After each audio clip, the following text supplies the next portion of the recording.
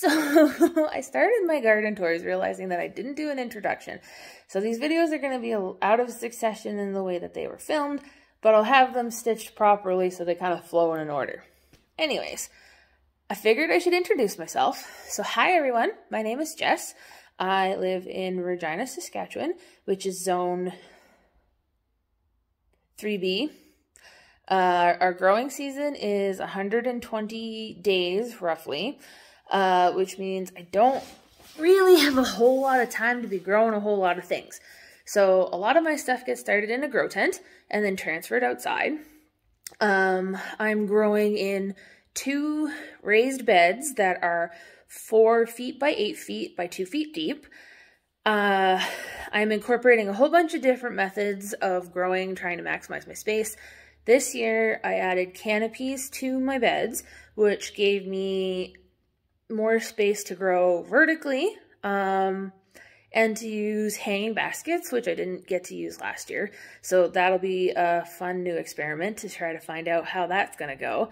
I'm going to try to grow cucumbers in it across the canopies and see how that works. Because last year with my cucumbers, they got, excuse me, they got a little too humid and developed powdery mildew. So hopefully going to try to avoid that this year. I'm using square foot gardening practices, not necessarily following it to a T. I do have my beds divided up into grids, doing my best to follow the suggested amount of plants to plant in a square foot. I did a lot of soil amendments this year to hopefully be able to get more production on vegetables instead of big leafy greens like I did last year. What else can I say? Oh, I started gardening. Well, I grew up with my parents having a garden, not really doing much to contribute to it. Then there was one year where my fiance Ian and I used his grandma's garden to do some gardening, and then we didn't use it the following year. We just kind of didn't really do anything. Life was really busy. And then in January of 2020, I sustained an injury at work. I herniated a disc in my cervical spine, and I was put off of work. So I was off all summer last year, and I came up with the idea of putting garden beds in my backyard to pretty much give me something to do. And now it's a hobby, but it probably takes up more of my life than I'd like to admit. But it's all right. It's fun. It's enjoyable. I know that there's a lot of people who are messaging me who are super excited that I'm doing these garden tour videos now. Super nervous about doing them. Not really sure if I'm doing them right or if anyone's gonna watch them, but that's okay. It'll be nice to have a video log of how the garden progresses instead of just having pictures, because last year all I did was pictures, and I did them on the 1st of the month, and so I really only had 4 like progression pictures of my garden last year, which is kind of sad when you think about it now, because that's all I have. I just have the pictures. So this year I'm going to be doing some video logs and some garden tours and answering questions if you guys have any.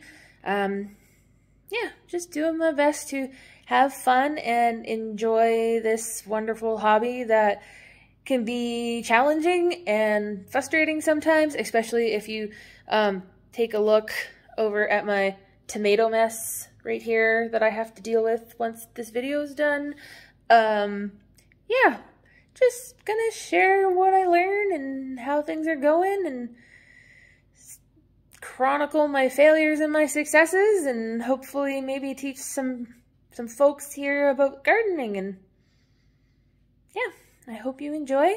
So without further ado, the next little clip here will be the start of the garden tour in my flower bed out front and my front porch, and then it'll talk about my backyard and the very muddy mess that it is right now, because we got a lot of rain last week and it was cold, and now it's going to be like 30 degrees by Tuesday, and yeah. Anyways, I hope you guys enjoy. Thanks! Okay, so I guess this is as good as time as ever to do my first garden tour. This is my front flower bed. Unfortunately, my tulips here are a little bit spent. They were beautiful. There's still some that are coming up. These ones are the Queen of the Nights, and I had purchased these. These were the only ones I had in my garden last year, and then I might have gone a little bit overboard planting 80 some bulbs in here, and a lot of them came up. See, these ones got all damaged by the frost that we had, but I mean, they came up early, so they'll be done early. But it was a good show. What else do I have in here? I have hostas from last year that are coming back that I'm really excited about. I was worried that they weren't going to. And then I have tower lilies because I started them inside thinking that I needed to. I clearly did not. One of them, as you see, has already come and gone with a flower. And then this is a Black Forest heuchera, and I bought this yesterday to match the one that I have down over there that I bought last year. I had a light colored one here, but it didn't make it. I actually put it in a pot to see if it would survive, and it did not. I was very sad. Back here along the window are my dahlias. So I have 3 different kinds of dahlias back here, which they're dinner plate dahlias too, so they get to be really big. I've got, oh, what are they? Thomas Edison, Blue Boy, and Chocolate Ruffle. The only one I know is the Chocolate Ruffle because it decided it needed to travel. Hello, Bumblebee. It decided it needed to travel, and I'm just kind of letting it do what it wants. Oh, I have a bumblebee. Where are you going, buddy? Oh, he went away. Yeah, so then another set of lily towers, my other heuchera, and then this hosta, which was chewed on by the rabbits last year, has decided that it is going to come back in full force, and I'm very excited. I do have sunflower seeds here, but I planted them when it was cold, so I'm wondering if they'll germinate or not. So we're just waiting to see, which is why you'll see a couple weeds back there. We're waiting to see if the sunflowers come up. Then here, this pot was the one that I had the light colored heuchera in, and it didn't make it, so now I have an empty pot and I'm not sure what I'm going to do with it yet. And then I've got 2 sets of calla lilies here. I believe they're supposed to come up in pink color and like a navy black color. So those will be really pretty. I mean, the leaves are a little bit damaged because we had cold weather and I had to cover them. This is a peony. There's 2 peonies. They've not broken dormancy yet. I'm a little bit concerned. So we'll see what happens with that. Then, if you look up here, I have sweet potato vines.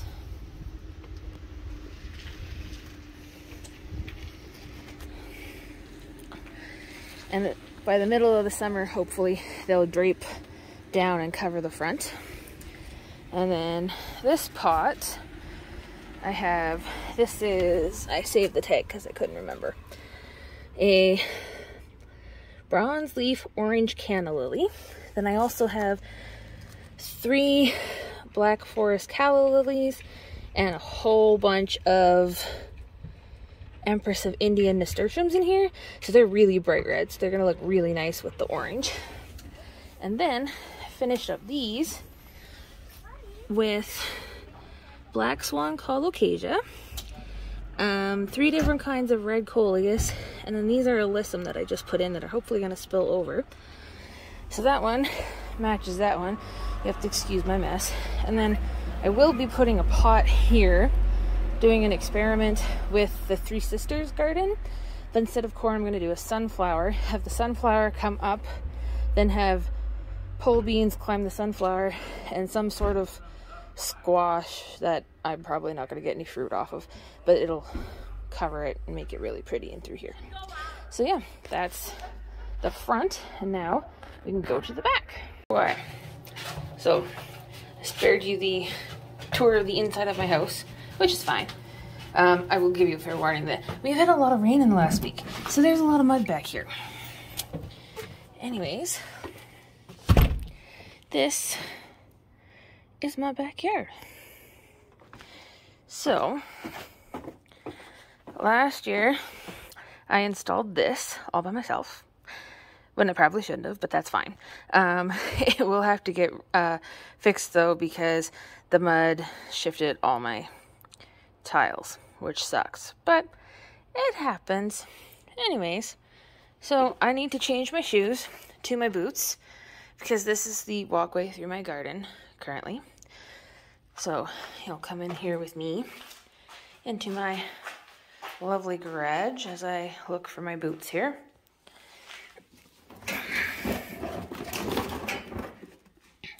As you can tell, there's been a lot going on in the garden lately. And yes, I am barefooting it in my Dunlops, which I'm fine with. Alright, so you're also going to hear a lot of squishy mud, which sucks, but it is what it is. So, this is what I'm working with this year. The canopies are new. We built them this year. Thankfully before the price of lumber skyrocketed and it became unmanageable.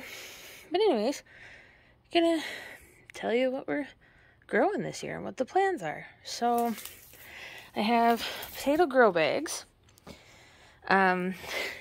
These were just potatoes that I got from the grocery store. They sprouted, so I figured, hey, throw them in some dirt, see what happens. Nothing has come up in this one yet, but if I remember correctly, the sprouts on this one were really small, so I'm giving it a little bit more time. If nothing comes up, I'll probably just throw my ginger in there. These pots here have nasturtium flowers in them. Or they have seeds in them anyways. They haven't come up yet. I have noticed with these, it's hard to keep them damp. And especially, it's going to be probably a lot more difficult in the summer, in the heat of the summer. Right now, my endive is super unhappy because it got super wet and it didn't appreciate it. What else do I have in this bed? I've got Spanish onions, red onions, white onions, celery over here, 4 bell peppers. The back row here is planted with some radish, some carrots, kale, and then I think I have more radish along this side. This front row here is not planted because that's where I'm going to put my squash, my pumpkins, and my watermelon. And then there's 4 squares over there that are going to be my eggplants, which are downstairs in the grow tent still. We have a super short season here, so I tried to start as many things as I could inside, which was probably a little bit ambitious, but that's okay.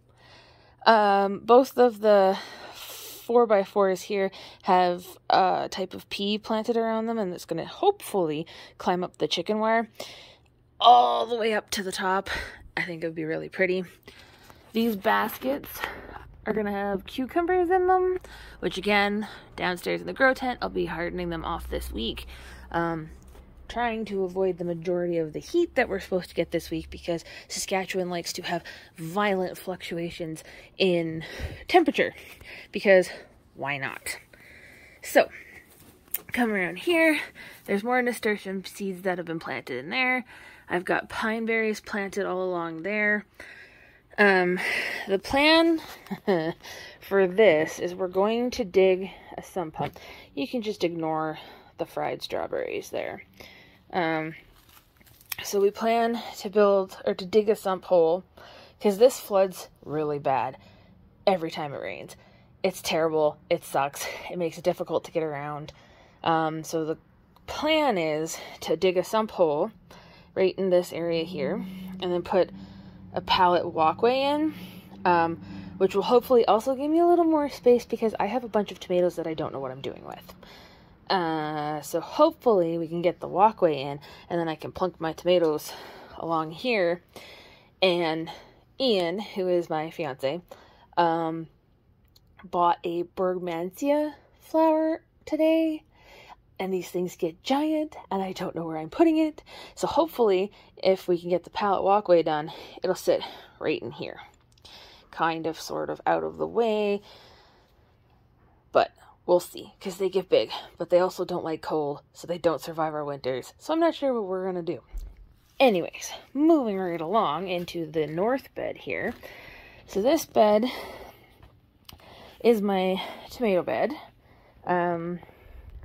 My tomatoes, I started them very early. I realize now that that was not a smart idea, because now I have giant monster tomato plants that I'm not sure what to do with. However, these ones survived the frost, which was nice. There's one of them that didn't, but I gotta pull it out and deal with it a little bit later. I have spinach planted here. There's nothing in this one yet because I'm gonna put a different kind of cabbage in there. I got a couple places to plunk some more tomatoes in, and then all along the outside here is planted with a pattern of beets, then carrots, then radish, because I have a bunch of different kinds, trying to do succession planting so that I don't end up with hundreds of them all done at the same time and not able to use them. What else? We got more peas, 2 different other kinds of peas planted around these. There'll be more cucumbers and whatnot in there. The goal, hopefully, with planting the cucumbers in the basket, especially if I can maintain the moisture, is that eventually they'll climb up and around the canopy and it'll be really pretty. Yeah. And then this is the bean shelf. So a friend of mine in Ontario, her name is Brittany. She's Skunk at a Garden Party. I think that's still her handle. I can check that for sure and link it. I was talking to her and I was like, man, I want a bean shelf. And I was going to have the bean shelf built out of lumber, and then prices skyrocketed and whatnot. So she suggested this shelf off of Amazon. And what is going to happen is these 3 rows here are going to be my containers of bush beans, and then these 3 are runner beans. So the goal is to hopefully have the runner beans climb up the shelf and like encase the beans, the bush beans. And I think it'll look really pretty when it's all said and done, but however, everything is seeds right now and also covered in mud. On the stairs here, I will hopefully have most of my pepper plants, most of my spicy peppers anyways, and my purple bells for sure. Yeah, that's more or less it right now. It's still very early in the season. Not a whole lot going on because we're just starting to get nighttime temperatures that are above, like, freezing. Because it's been very cold here, and I was one of those people that bought into the, oh, it's actually nice out, and planted things, and then was in and out, planting or covering stuff, making sure it survived. Yeah. Oh, and if you're wondering what is back here, this is my winter sowing experiment. I will probably be doing a video of some sort with a reveal on that. I'm not sure I would do it again, especially for vegetables, maybe for flowers. But it's just so cold here, and our season is so short. By the time it starts getting nice enough out for stuff to germinate, it's time to start putting stuff in the ground. So that makes it difficult when you're trying to get a head start using different methods. And yes, I have dirt all over my hands. But yeah, so hopefully next week might look a little bit different. Hopefully it'll look drier anyways. And I'll be able to show you more than just bare dirt. Yeah. Anyways, I hope you enjoyed me talking about my garden, and I will see you next week.